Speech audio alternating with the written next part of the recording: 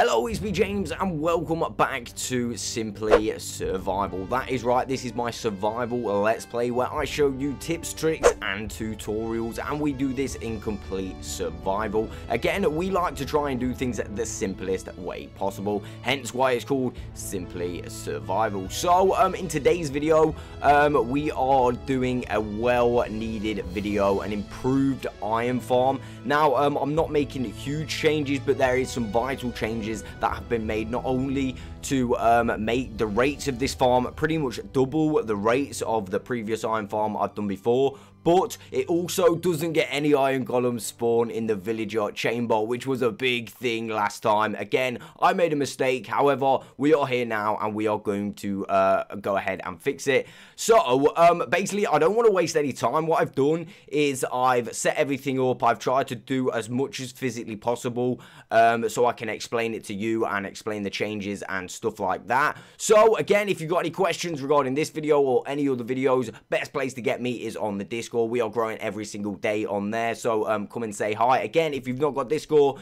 you can add me on the Twitter or the InstaJam. Again, we are absolutely smashing it, guys. We are now on the road to 50,000 subscribers. I mean, that is just crazy just saying it, right? Again, if you haven't already, do me a solid and hit that subscribe button. So, that being said, let us just get on to today's video. We have got a hell of a lot to do. So, the time-consuming bit is going to be moving the villagers, but right now, what we can do is actually get on to our kill chamber. So again, as far as a materials list go, I'm going to put a list in the description below. It's going to be a lot easier and save a lot of time in this video for you guys. So first off the bat, what you're going to need to do is grab 4 hoppers and 4 chests. Again, we're simply going to find obviously a location for our iron farm. You want to make sure this iron farm is 100 blocks away from any other villages. This is going to obviously make this the best and work with the best rates, and also it's obviously not going to impact the villagers once they're up there.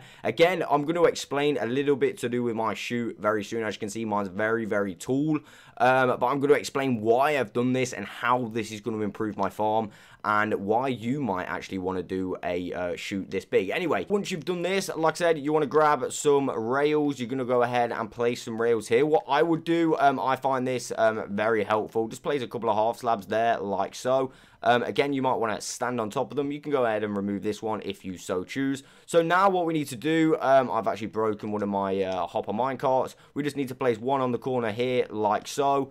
And we're going to go ahead and place another one on the corner there, like so. In addition to this, we are going to need our final hopper minecart. Again, I've got mine broken in here.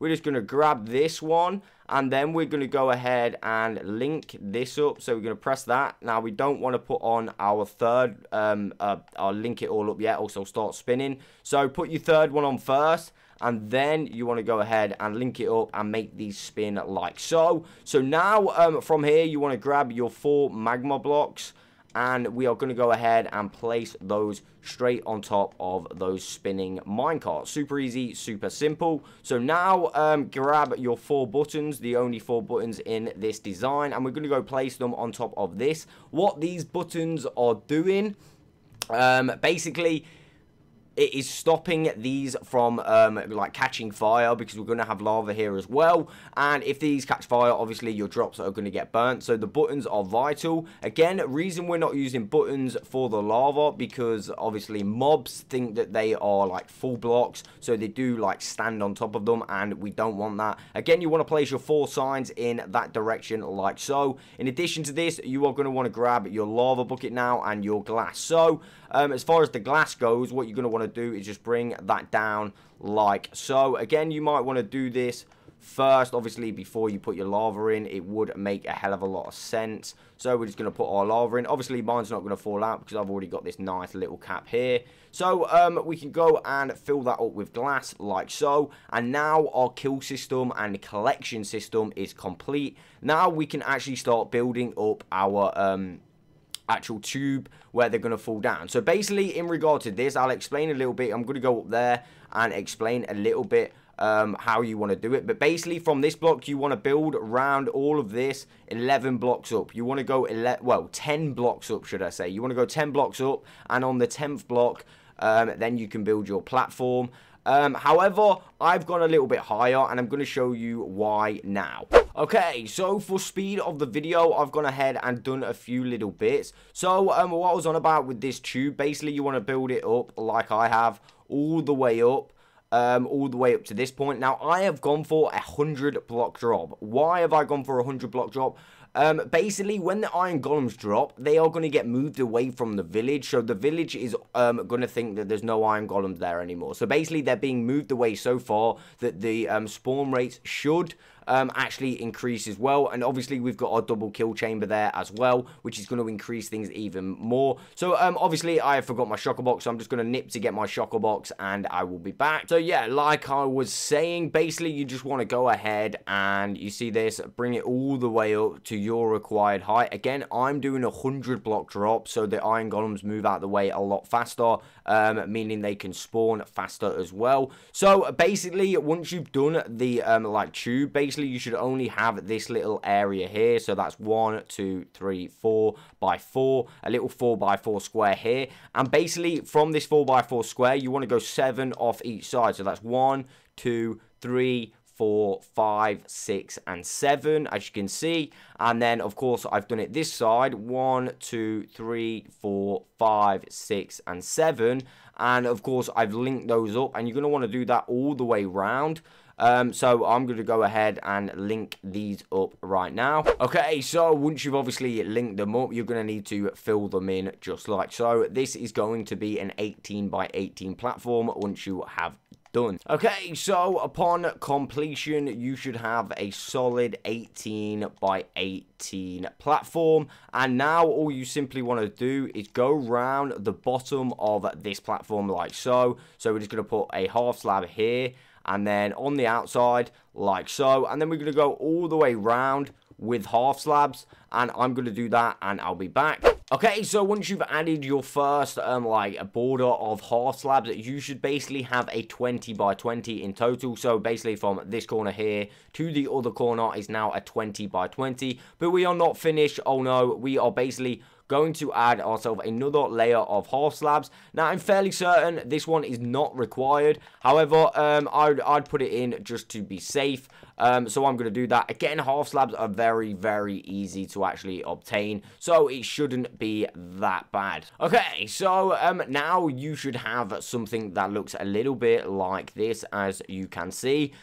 So next you want to go in all 4 corners and just simply place 4 blocks like so. This is simply going to be for our water. Super easy, super simple. And then basically we are going to start making our villager chamber. And basically it is super, super simple. So from here you're going to go 1, 2, and 3. And basically that block just there is going to give us a really good starter platform, and of course it would rain. So let me just make this 4 by 4 there, and of course I need to get rid of this rain. Can we sleep through it? Of course we can't. Okay, so it is finally daytime. The sun is out. Let's continue with this tutorial. So obviously you want your 4 center blocks, 3 above this, so that's 1, 2, and obviously on the 3rd one like so. Let me just go ahead and remove those. So basically from these 4 center blocks, you simply want to go 1, 2, 1, 2 from each side, as you can see. And then once you've done that from each side, just link those up simply like so. And basically this is going to be a nice little platform for our beds. Again, you want to go around all sides, linking it up like so. And then on the edge sides, just here, go ahead and place 2 more like so. And we are going to have an additional 2 more beds there. I'm fairly certain, actually, you don't need these 2 beds. However, it just gives the villagers a little bit more of an option to pick, like, what bed they want. You know what I mean? So, again, now we can actually start placing our beds. So, let me just make a little path up there. And basically, this is how we are going to do it. So, first things first, we are going to have to get a load of beds. Let me just do that. Okay, so, I've got a load of beds to hand. And basically, we're going to go ahead and put this first row here like so. So that's 1, 2, 3, 4, 5, 6, 7, and of course 8. And then obviously, I'm sure you guessed it, we're going to go ahead and place 2 more beds. Well, we're going to place beds on this side, so that'll be another 2, 4, 6, 8, 10, and 12. Well, no, that'll only be 6, and then another 6 this side. So we've got 8 in the middle. In total, we will have 20 beds. Okay, so we're just finishing off the beds. Again, a personal preference, you could put some beds this side like so. So for example, you could put a couple of half slabs there just for holder blocks, because of course we are going to be removing all of these blocks very soon. And of course you could do this the other side as well. Of course you want to make sure that you're going to be able to get a bed on them. And like I said, well, actually we can just put white. Let's keep it all one color. And there we go. Again, you only actually need 20 beds. Like I said, the full list of the items are going to be in the description. However, it doesn't really matter if you add a couple more beds. It's not going to affect it really that much. So now you can obviously go ahead and remove these blocks like so. Very easy, very, very simple. And once you've done this, basically, we are going to be working with the job block. So let me just go ahead and grab all of these blocks, well, the ones that I can, and we are going to go ahead and grab our job blocks. We've got a little bit more job blocks than we had before, because I found a little bit of a better system how we can actually do this. So first things first, we're going to want to go back up there, of course, and we are going to start laying out our job blocks. So obviously we got 8 beds here, so on the middle 6, so we're going to go 1 2 3 4 5 6 7 8 9, 10, and then 11 and 12, like so. We are then going to go and put carpets over the top of these, okay? And once you've done that, basically, that is going to be alright. This is going to help stop these golems spawning in here as well. So from here, what you're going to want to do on the edge of these carpets, if we can manage to do it, you're going to want to go put job blocks there. Again, you only need to put 1 on the edge of a carpet, and then you can just go on the side of the other job blocks like so. And of course, we're going to go and do that exactly the same thing on the other side. So let me go ahead and do that. To this other side just here. So we're going to go ahead and place 1 like so, and then we can go ahead and place them all the way along. Of course, this is going to give the villagers easy access to these job blocks, and of course you want to go and double these up like so. So yeah, it's going to give them really easy access to these job blocks, and that is exactly what we want. So now what I would do is bring a half slab across here like so. Just like that, and again you want to bring another one just at this height here, and all this is going to do is trap our villagers in like so. And of course we can go over the top with half slabs, so I'm going to go and do that, and of course this will link up like this, and obviously we'll link it all up, but we need our villagers in there just first. So let me just go ahead and do this side. Again, remember, you want to put them on the bottom half slab, so no mobs spawn. If you put them anywhere else, you're going to get mob spawn, because it just classes as a normal block. So remember guys, keep these half slabs on the bottom of the block, as you can see, and you should be okay as far as mob like spawning happening. Let's go ahead and put our final one here, and like I said, you can go ahead and link this all the way round. Now I'd actually do it like this instead of doing it like this on this side. It just doesn't look as good. Oh god, I fell. Let me just go back up there. Again, the joys of doing tutorials in survival, right? So let me get back up there a little bit more. And of course, we're not going to be able to get up there anymore. Where did I just place that block? Just there. Make sure you've got no other blocks that you've placed there. And of course, I'm going to starve to death. So, now we've done that, we can basically remove any blocks like that. We've got a few more half slabs before we can actually get our villagers. So I'm just going to go ahead and do that. But right now, we need to eat. So let me just go ahead and eat like so. Right, so basically, golems will spawn on these beds if we do not protect them. So the next step is definitely to make it so they are golem proof. We do not want the golem spawning on these beds. Simplest way that we are going to do this. So here, no iron golems are going to spawn because there is only a 2-block gap. They need like a 2 and a bit block gap, I believe, for them to spawn. So on the edge of these beds just here, we are going to go ahead and place half slabs. This is going to prevent those from spawning. Now, you can double check whether it's the bottom just by looking there, and we can see that it's the bottom half slab. and we're going to place them on this bed as well. So let me just go ahead and place that there.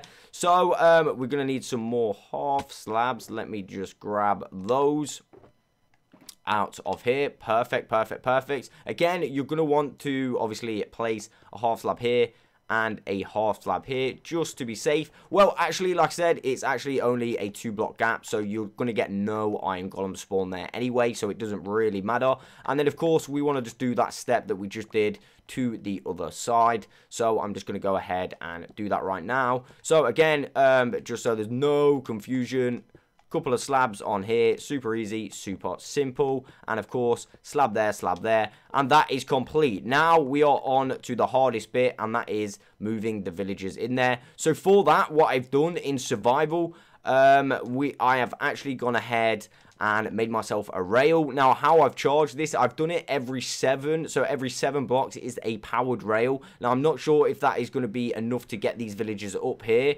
but we'll find out very soon, and if I do have to make any adjustments, I can go and do that. So, I'm just going to go and finish off this, and then I'm going to go back down to my breeder, and we will see what happens. Okay, so just to be safe, I've decided just to go down on this hill bit and just make these a little bit longer. And I think we're pretty much guaranteed then for them to go in. So, it's not too bad. Again, I've got a lot of leftovers here, so I'm not really fussed. And, of course, the more work you do towards this, like, system of getting them up, the easier it's going to be for you. You can struggle, or you can put a little bit of work in like this, and it should be reasonably simple. Again, I have got to move 20 villagers, which is going to be a pain anyway. So, yeah, like I said, we'll just see how it goes. Okay, so as far as villagers are concerned, you're going to want to have adult villagers. Of course, I've got babies, but I'm just going to wait for mine to grow up as they get in there. So, hopefully I can push this guy a little bit, and he should go. I mean, I want to, like, follow him, but what I'm going to do is I'm going to fly over this mountain to, like, hopefully meet him up here. I mean, it would be really nice if this goes really smoothly. He's coming up. He's coming up. Let me get on here. Epic. Okay, so now all we've got to do is remove this, but obviously I've only got one minecart, so we've got to remove it, and hopefully he goes in there. So I'm going to crouch space. Yes. Okay, that's 1 down and 19 to go. Okay, so once all your villagers are in, as you can see, all my villagers are in. Basically, what we're going to want to do now is just go ahead and get some half slabs and put half slabs above their heads like so. You should be able to easily put them in just like this. And if you can't, just, you know, try and get in there, but you should have no trouble at all. And of course you can remove your tracks because you're not going to need any more ways to obviously get villagers up there, so you can go ahead and do that as well. And of course any other blocks that you've used to stand on, just make sure it's all clear.